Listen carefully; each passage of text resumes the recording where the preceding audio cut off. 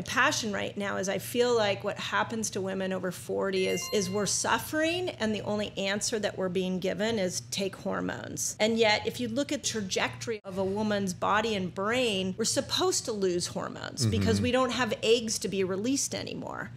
So what's the consequence to the brain when we lose hormones? And the consequence is huge, but the solution be throw more hormones at it, because in some sense that's going against our natural cycle. And what I think is happening is that more and more women are struggling because of other subtleties like we're talking about right here.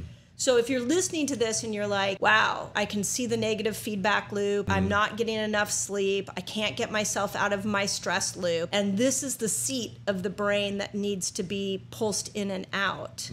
How do we go about doing that? And where does methylene... how do you oh, now we're getting into some good stuff, right? So how do we take care of the blue spot? Yeah. So hopefully up until now, anybody listening to this or watching this is going to be like really excited about the potential to really care for this part of the brain. Yeah. I know this has become something that I've been obsessed with. I love this. And so I call it blue spot therapy. Tell us. I BST, love this. okay? I love this. I hope this is So your, you're is hearing this your it next first. book? Yeah, it is. Okay, go for it. Tell me. So I have a schematic that I did that is basically showing all of the different things that will have a positive or a negative impact, right? So obviously any type of oral or dental hygiene issues, right? So cavitations, taking care of your doorways is kind of the broad idea here. So when I say doorways, I think nasal passage, oral, and also your colon, right? Oh, yeah. So these are the primary areas that endotoxins get into our system. Okay. Right? And so endotoxins are going to activate these inflammatory responses,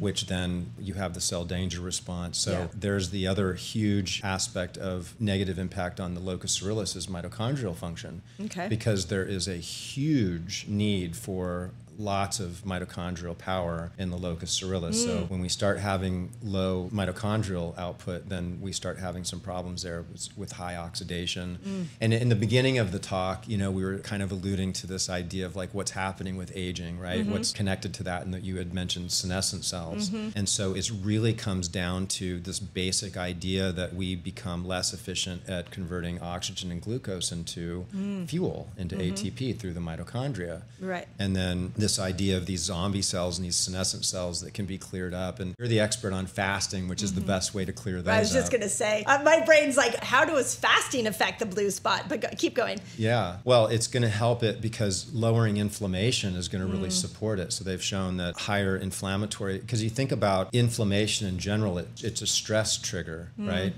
So anything to do with sleep is going to be a great conversation for the locus coeruleus and the blue spot, right? Because it needs sleep. You need that REM. So Yeah. you look at like, you know, I mean, could deep dive into sleep for a while, but the basics are, you know, light pollution at night, avoiding stressful types of things, you know, at night, not eating too late, a cold, dark room, right? Yeah. And so, you know, just getting the basics down with the sleep, and then honoring the circadian rhythm, you know, so like doing some we talked about sun gazing, right? And one of the most powerful things you could do is watch some, you know, the sunrise. Yeah, I love that idea. You know, and then secondly, if you can watch the sunset. And so this is pacing the brain so that the brain can appreciate the sleep-wake cycles. Some of the work that I do with the endonasal is really powerful because you're talking about pacing these oscillations which become problematic. So not just that, but also the negative impact that a collapsed nasal passage might have with the biome that's in the nasal passage, and the possibility of, you know, infections outgassing these endotoxins that then enter the body and get into the brain, because it's so closely related, especially with the face. You know, I interviewed, do you know Heidi Havoc? Do you remember her? She's a brain researcher, and she's been looking at what the chiropractic adjustment does to the brain. And one of the things I learned in my conversation with her is that the brain is always reading the stress from the body. And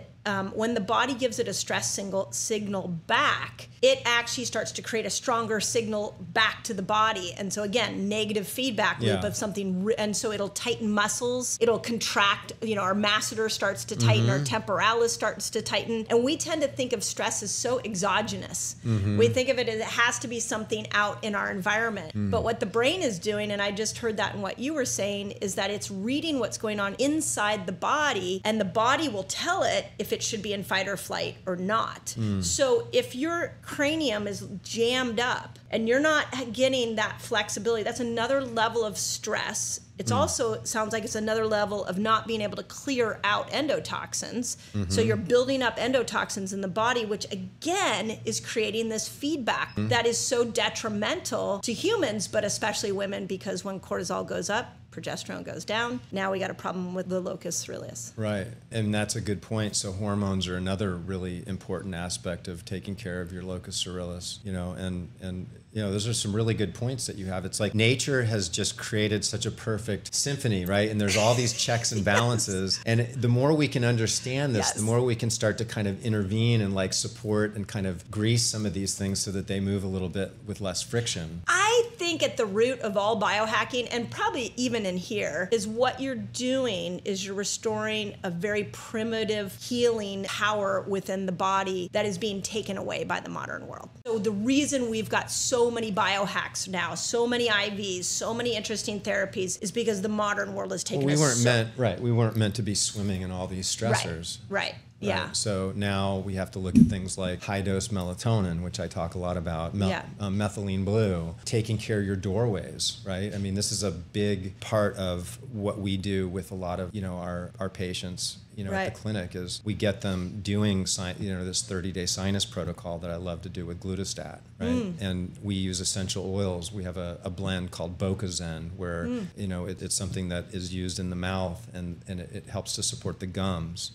So what I'm hearing in that is you feel like so much that's going on in our sinus area and in our mouth is affecting our brain, specifically the locus coeruleus. Oh, big time. Yeah. And when you look at the research and you see how because the proteins, the neurofibrillary tangles and the tau and the beta amyloid, that's all basically immune response, right? So it's endotoxins that are activating this immune response in the brain, and then the brain takes these proteins, wraps it around these toxins to protect it from continuing to activate the glial system, which basically is like this really negative inflammatory system in the brain. So it's like a protective mechanism. Right. And so we need to look at different routes that these endotoxins get into our body and slow those down or minimize those. Okay, so now let's go back. There was one thing that you said that I really want to cycle back to, because the other part of this conversation that I want people to grab is how intricate the stress cycle is. And what you're bringing to my attention, I never heard of the locus coeruleus until this morning, is that I've been so focused on the amygdala and the over hypervigilant amygdala causing the constant cortisol rise because it's constantly looking for fear signals. But what I'm seeing with the locus coeruleus is that it also impacts that stress response. You gave us some lifestyle tools that we can use, but talk to me a little bit about like methylene blue. Well, I did an IV of that this morning. I will tell you my reaction of doing it, and then you gave us some breath work, and then you gave me some magnesium. Within an hour of those two, I just could feel euphoria. Does that have to do with changes that are going on in the brain? Well, it's calming your nervous system down, right? And it's improving vascularity.